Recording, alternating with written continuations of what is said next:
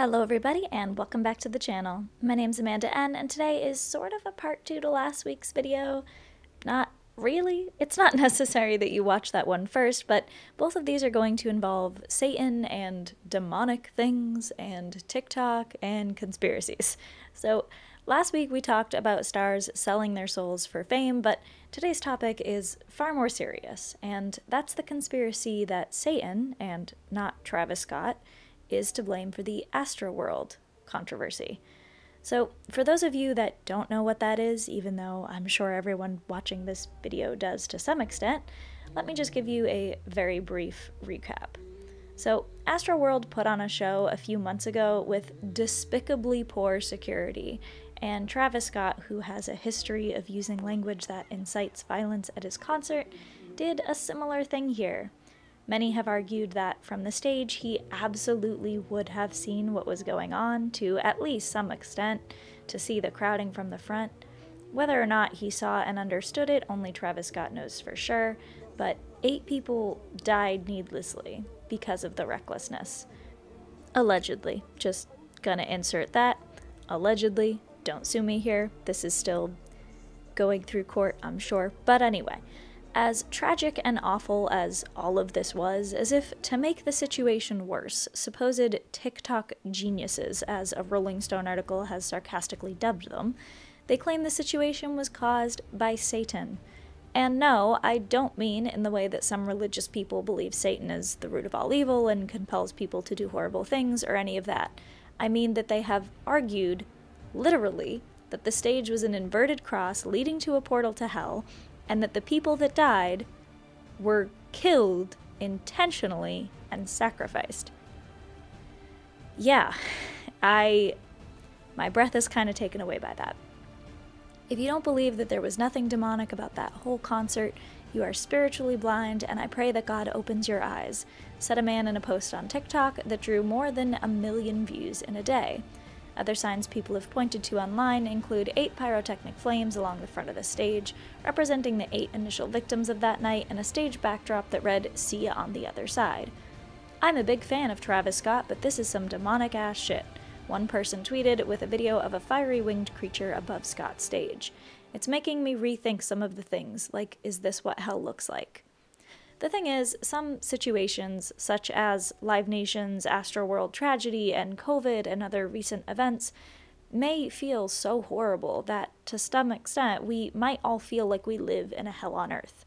But to take it literally, the reason why this isn't right is because it takes the blame off of those who are genuinely responsible. Allegedly, Travis Scott and Live Nation. Again, don't sue me. Some conspiracy theories I think are a bit stupid or silly, sure, but this one is especially vile, and it really doesn't consider the family's feelings into this matter at all. Though last week I talked a little bit about celebrity-style conspiracy theories, let's talk about why they aren't shut down, because this one clearly should have been shut down a lot faster. Why wasn't it? Well, money. Anti-vaccine conspiracies technically don't violate TikTok guidelines, so they're not taken down either. Misinformation can bend the rules quite a bit, and unfortunately, misinformation is popular. Once you view it, you'll get it recommended again and again and again. Similar content can become a negative feedback loop, arguably making it harder to find the truth unless you actively seek out an opinion that's going to contradict one you've just been told, or one that you might hold. That's how many conspiracy groups get a hold of people in the first place.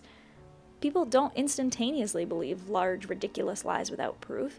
It becomes a gradual, slippery slope until, before you know it, they're spreading the idea that young teenagers were killed to be sacrificed to Satan. I think the Astroworld conspiracy is particularly interesting in this aspect because it's so obvious what the truth is.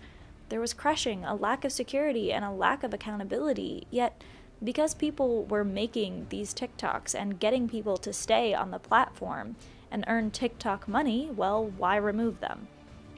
It took TikTok some time to actually do anything about these videos, just kind of caving into social pressure, although they still spread pretty wildly on Twitter.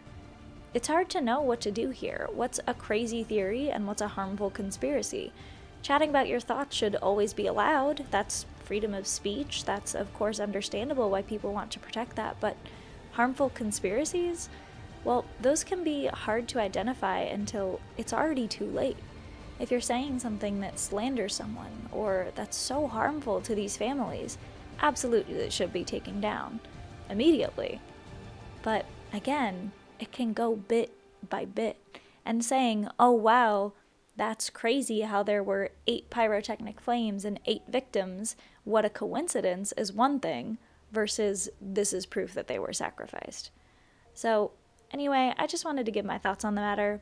Honestly, it made me really mad when I heard about it, and I've been wanting to make a video about it for a while, but I didn't really know what I wanted to add to the conversation other than to just say it pisses me off. This was really ridiculous. This conspiracy is one that I hope to never see again, even though I'm sure I will in some other form. Also, just a friendly reminder that Live Nation, who ran Astroworld, is now doing the whole When We Were Young concert, which I guess is supposed to feature, you know, just a bunch of nostalgia artists from the 90s, like Paramore, Avril Lavigne, and Jimmy Eat World, and AFI, all those kind of people that were really popular growing up. If you're, you know, late 20s, around my age, they were really popular when I was growing up. Yeah, don't go see that concert because Live Nation is putting it on, and pretty sure we have enough reason to not trust Live Nation right now. Allegedly. Anyway, that's where I'm going to end today's show. Let me know if you liked it, and I will see you guys in the next one. Bye!